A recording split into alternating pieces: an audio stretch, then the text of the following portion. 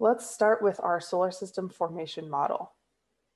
So first, let me ask you this question, which is based on what we've learned in the class so far, which one of these rows in this table best describes the mix of materials in our solar system? So I am mostly seeing votes for D, that the majority of the material in the solar system is hydrogen and helium, and the material that's the least abundant is rocks and metals. And that's exactly right. So if we consider the solar system in terms of its total mass, 99.99 something percent of that mass is in the sun. And the sun is primarily made of hydrogen and helium. So by far the most material in the solar system is hydrogen and helium. That's followed by ices. So as we saw in the last chapter, the comets in the Oort cloud make up quite a bit of mass, and there's a lot of ice in the outer solar system.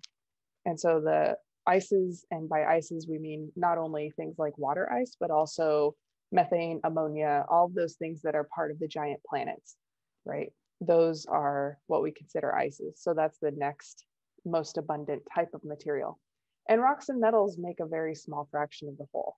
And in fact, if we look at if we actually count it all up and figure out what percentage is in each category, 98.2% is in helium and hydrogen, 1.4% total ices, and 0.4% metals and rocks.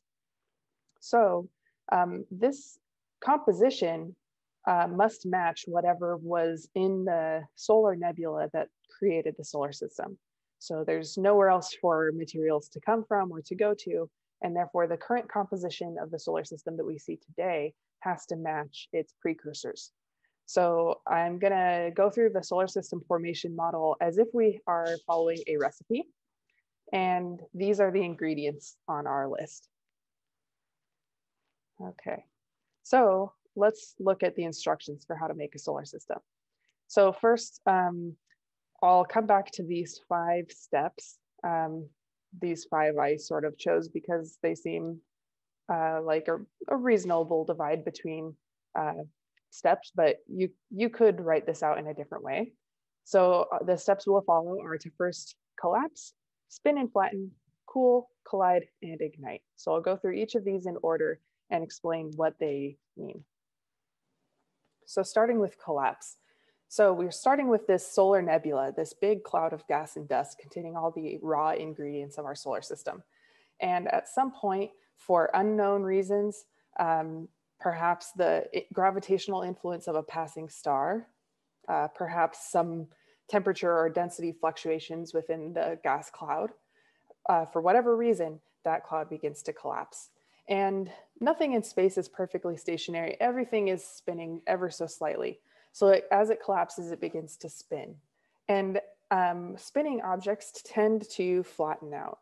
And so our second step is after that gas cloud begins to collapse, it spins up faster and faster, flattens out into a disk, and we end up with 1 or more stars in the center and a flat planetary disk. It turns out about half of the stars in the universe seem to be in binary or multiple star systems. And so our sun is, a singleton alone in space. All right, so let's talk about why this is that this rotating system flattens out. And to talk about that, we have to talk about the physics of angular momentum. And I'll try to put this as simply as possible. I'll show you an example in a video illustrating this idea. So angular momentum, you can think of it as kind of the oomph that a spinning object has. So kind of like what is the total amount of its spin. And this can be a little hard to think about. So there are 2 factors that play into it that are easier to think about. The first is that angular momentum is bigger when you're spinning faster. So you can imagine that if you have a fast spinning object, it's going to be harder to slow down. It has a higher angular momentum than a slower spinning object. Angular momentum is also bigger when there's more mass far from the central swing point. So I'm thinking of something like, the shot put, where you have the, they have the rock, they put it in their kind of neck sort of, and then they spin around and then throw the rock, right? But they put that mass close to their central point, close to the center of their body. That's why they put it right up on their neck. And the reason for that is because they want to build up their fast spin before they toss the rock. If they tried to do that same spin up process, holding the rock far away from their body, it would be really hard for them to reach a fast spin speed to give that rock its quick initial speed. Okay, so those are the two factors, is the spin speed and the mass distribution. And once an object has some angular momentum, that angular momentum must be conserved in the overall system. And so that means it doesn't change over time. But the parts that are making it up can change over time. So the rotation speed can change, and if it changes, then the mass distribution has to change along with it. So let me show you an example of that and what I mean by mass distribution. So if we consider an ice skater, for example, here this ice skater has, a center line somewhere. We could draw a vertical center line, and some of his mass is distributed away from that center line. So the leg that's touching the ice is relatively close to that center line, but the leg that's lifted is far from it. And legs are heavy, so there's quite a bit of mass far from the center line, giving him a larger mass distribution. Okay, so let's, think about this scenario. We've, well, maybe not all watched figure skating, but hopefully you're familiar with the idea. So if an ice skater pulls their arms and legs closer to their body after they begin to spin, will they then begin to spin faster or slower than before? Yeah, 100% correct. Everyone knows the ice skater spins faster than before. So rotational flattening, for example, affects the dwarf planet Haumea, which is kind of shaped like a football. It's also one of the dwarf planets with a ring, which is pretty cool. So it kind of bulges outward near its equator and is flattened from its poles. And this is an extreme example, but the Earth actually is rotationally flattened as well. So if you measured the Earth's circumference around the equator versus around kind of the prime meridian, you would get two different numbers. It would be wider around the equator. Okay. So this rotational flattening is the reason that our solar system is not some kind of spherical shape, but a disk. Okay, so after we've collapsed our gas cloud and spun and flattened our solar disk, now we need to cool. So we let things cool, and as we do that, some solid material will condense out of the sort of hot gas and form eventually planetesimals. And we've seen all of the leftovers of this process, which are the asteroids, the comets, and the Kuiper Belt objects. And so this illustration shows that we start with small bits and blobs of material, and they're moving randomly in the hot solar disk. So as they move, sometimes they'll crash into each other and stick together. And so over time, these pieces grow and grow as they coalesce, kind of like if you have a jar of oil and vinegar and you shake up the jar, eventually the oil blobs will find each other, stick together, and condense out of the vinegar system. So eventually the end product of this is planetesimals. All right, so as it cools, which one of these graphs looks most like the temperature distribution in the solar disk? So I see most votes for C, that the temperature is hottest near the sun and then falls off to lower and lower temperatures as we get farther away from the sun. We've seen that before, and that leads to differences in planetary composition, as we know. So in general, this is also a bit of review. What is true about material that condensed out of the planetary disk near the sun? Okay, I see most votes for B, that the material nearest the sun was high density material. And that's exactly what we see when we look at the densities of the planets. The ones nearest the sun are the most dense, containing the most amount of rock and metal. And that changes to icy materials as we go farther out in the solar system. I suppose with the exception of Pluto, our planetesimal that is really more of a Kuiper Belt object. And this is actually interesting. It tells us that those Kuiper Belt objects didn't form there.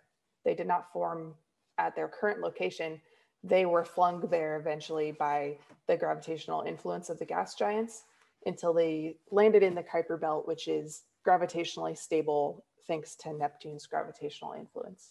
Okay, so one more question then. There is something called the frost line, which is the closest distance in the solar system where water can form. So if you think about being too close to the sun, it's too hot for that water to form ice, to condense out of the solar nebula or solar disk and form ice.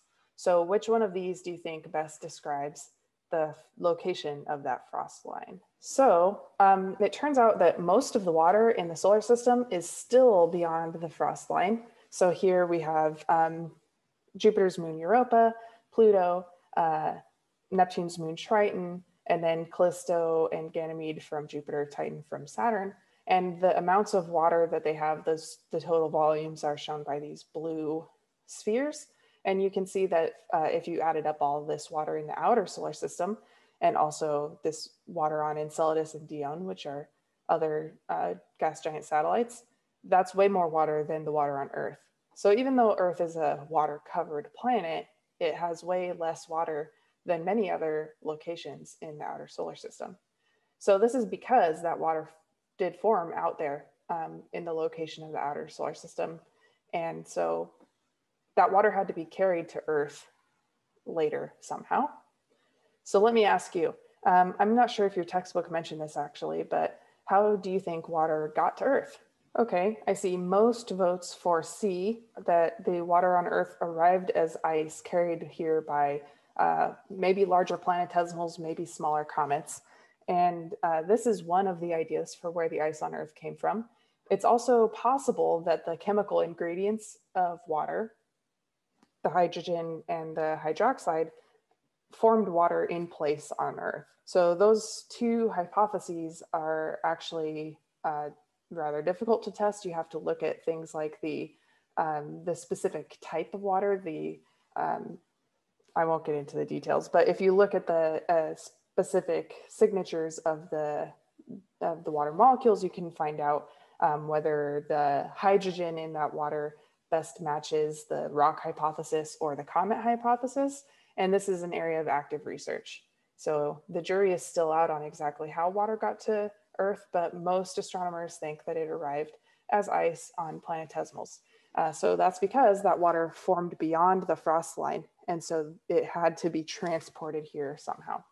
Okay, so in our recipe, coming back to our recipe, we have now cooled the solar disk and started to produce planetesimals. And our next step is to collide planetesimals to form planets and to collect some primary atmospheres around those planets.